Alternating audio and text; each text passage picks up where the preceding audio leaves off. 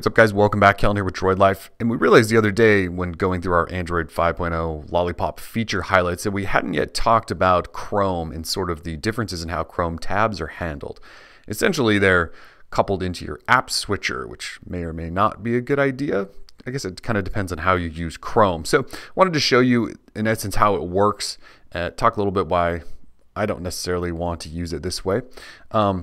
But overall, this is the idea. So instead of just having Chrome in your app switcher as an option to switch to, you now can make every single one of your tabs appear as individual apps, if you will, in your app switcher. So it's kind of a task switcher then, if you will, in Lollipop.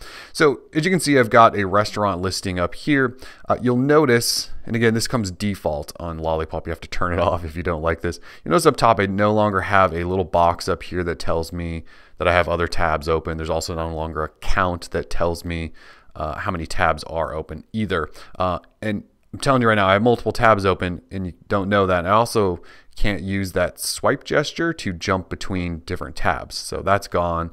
So no tab count, can't swipe between tabs. So two things right there I'm not a huge fan of. But this is how it works. So I've got my tab open and I hit the app switcher and you'll see I've got some other tabs open here. So here's Droid Life. So I could jump into Droid Life. Again, still can't tell what's going on up there, but I could jump in and here's an incognito window I have open. So doing a little incognito shopping.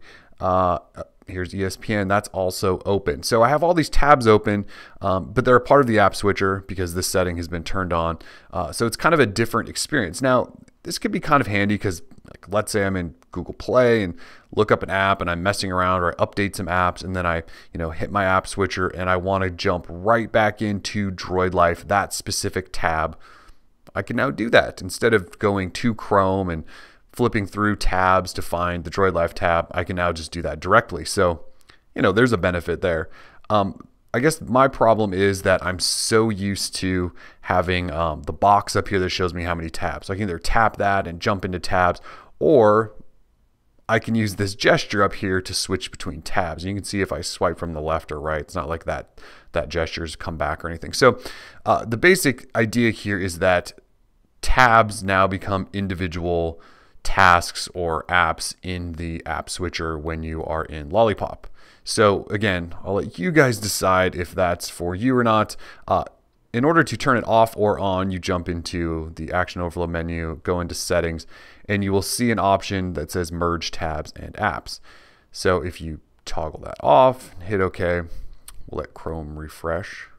It pops back up and yay, back to the old way of doing things. So I have my tab switcher button there.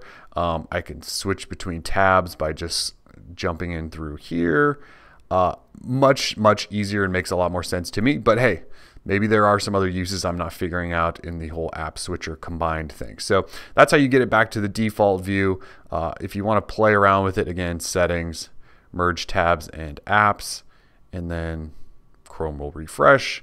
And then it becomes a part of the app switcher. So there we are, all of our tabs. Well, no, just that one tab. It looks like it closed everything else. So if we open new tabs, they will show up in there.